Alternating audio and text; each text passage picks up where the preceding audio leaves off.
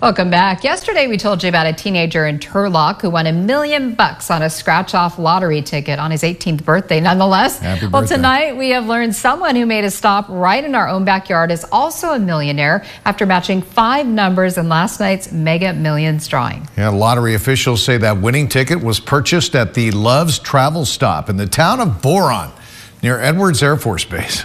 The winning ticket, which matched the first 5 numbers but missed the mega number, is worth a little more than $1 million.